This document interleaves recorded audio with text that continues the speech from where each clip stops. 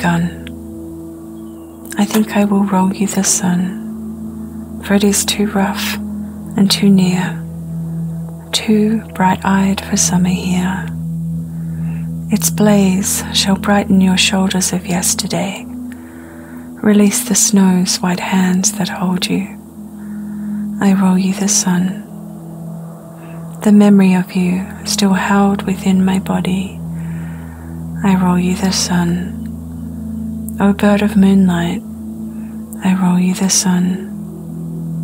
I roll you strive and struggle. I roll you let be. I roll you flicker and rattle. I roll you mercy. You taught me how to live this way, how to be prayer-laden, how to be a flare of sorrow. So I roll you seam and sunder, and I roll you the sun. Its burn cradled in one hand, my yearn in the other.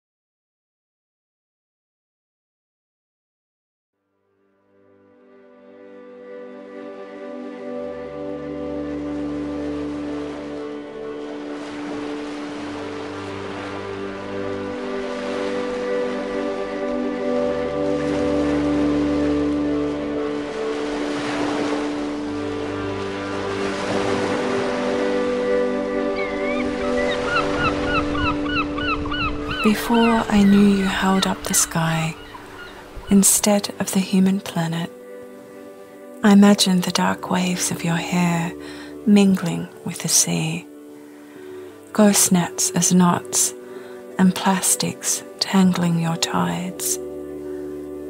We should never have called her Earth.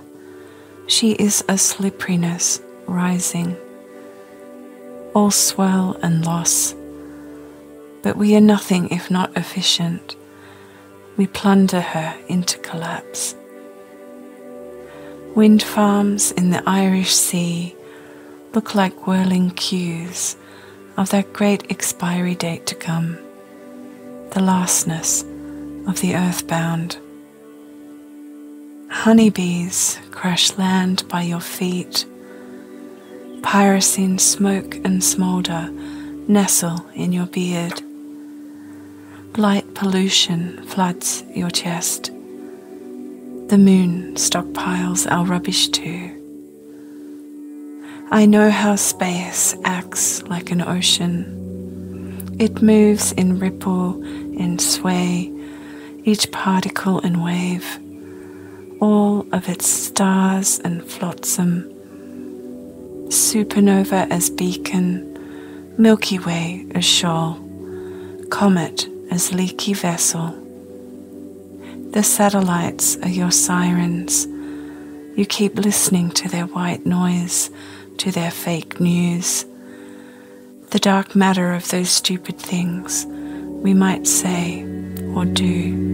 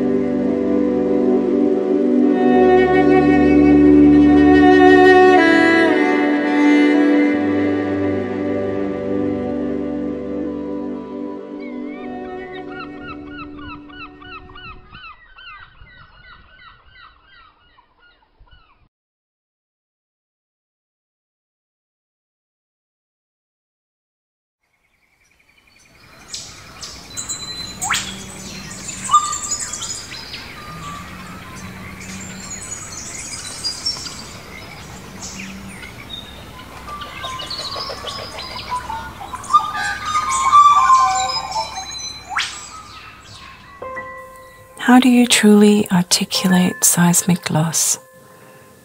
How sorrow lands in the body, how it changes shape.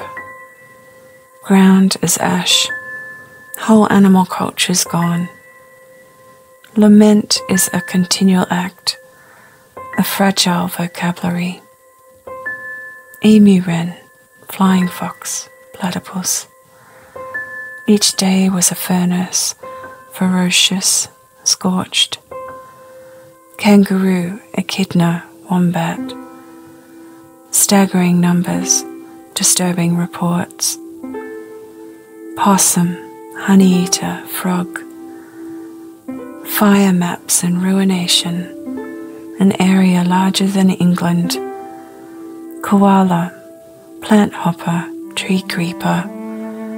Flames crowned the canopies, smoke drifted to Chile. Potteroo, livestock, skink. Monstrous clouds, crimson sky. King parrot, cockatoo, rosella. Washed up on beaches, swathed in burnt leaves. Whipbird, robin, lorikeet. Bright plumage along the coastline. Aftermath transposed to dust storm, then pandemic, and still they fall. Wildlife in China from coronavirus disinfectants. Swarms of bats across Israel. Hundreds of elephants in Botswana. Hundreds of herons in Turkey. Hundreds of penguins in Brazil. Thousands of swallows and swifts in Greece. Thousands of seabirds in Scotland. Over 1,000 dolphins in France. Hundreds of thousands of mussels in Aotearoa, New Zealand. Countless fish in Italy, Taiwan and Nigeria. Tons of them in other countries too. All snuffed out by indifference or blunder, by greed. They fall, keep falling. They disappear.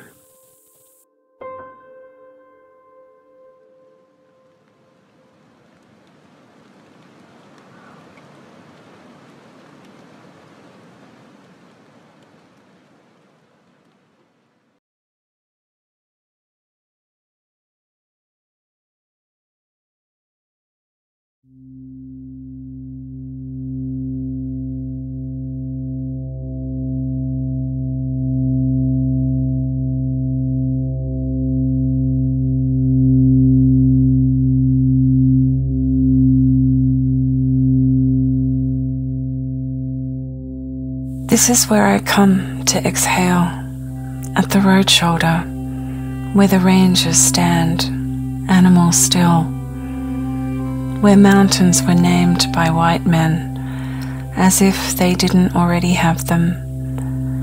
Tanglefoot, Little Joe, Slide, Jerusalem.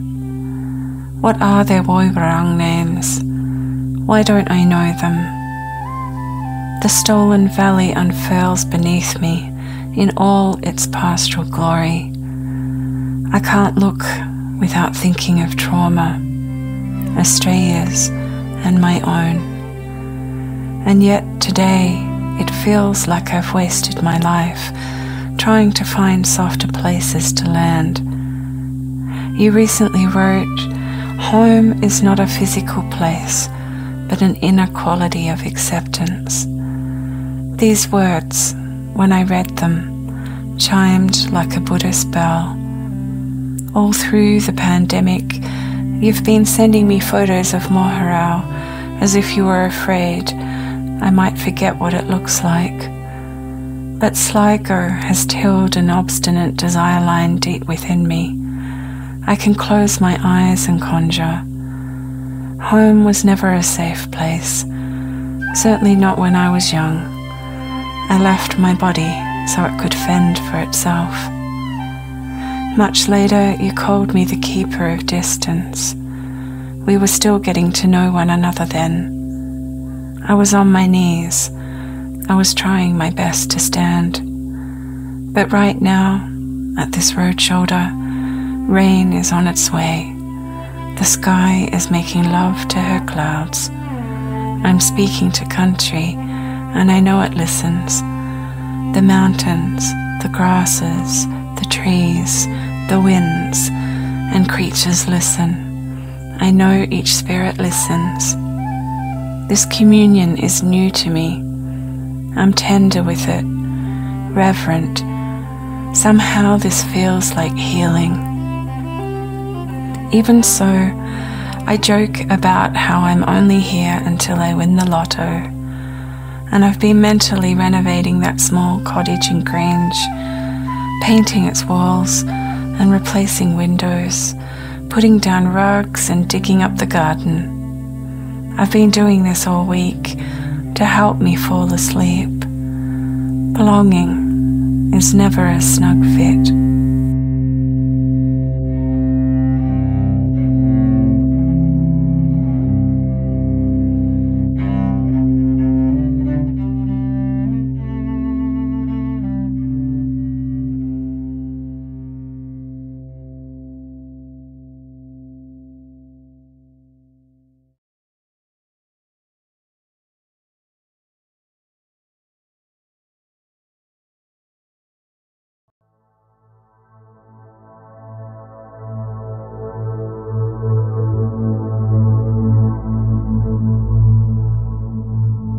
Blood dark and obstinate, heart close, unbound.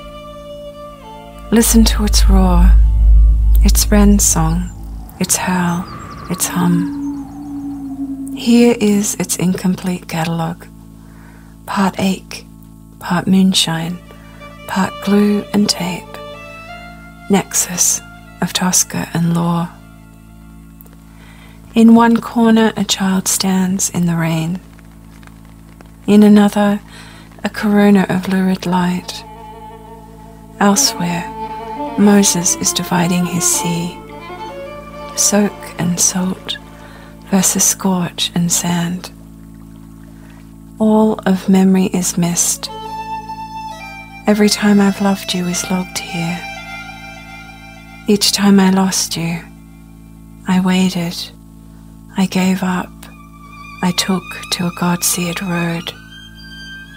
There is something about credence too, and something about shame, about the O in beloved, the he in thee, and each lilt and tilt, every glint and glitter, each covert, each fever, every jeer and gesture.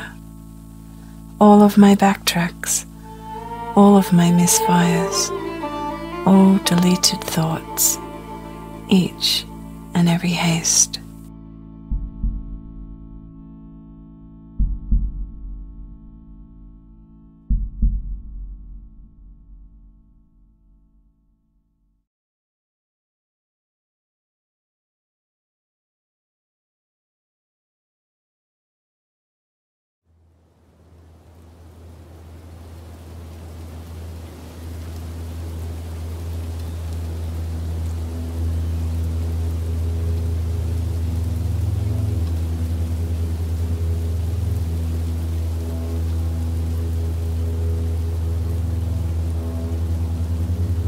As I was leaving, I turned to the rain and whispered, River of the phantom, road of the sprite, stream of the child, mountain of the women, rock of the men, and grave of the big man. I knew each well, but wished not to invoke them. Instead, I beseeched the leap of the dog, peak of the cow, twist of the paw, curve of the plain, and arm of the sea. The rain cupped my words, so the wind could drink them. Little river, little lake of battle, small island, Small mountain, little corner, and little throat. Place name after place name, scattering their sound seeds. Hut of the whispering, nook of the sun, home of the thief, ridge of two demons, backside to the breeze, and rock of the boat.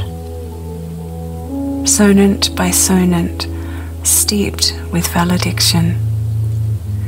Valley of cloud, place of puddles, sleeve of storm, sweet stream, pasture of honey, and well of milk.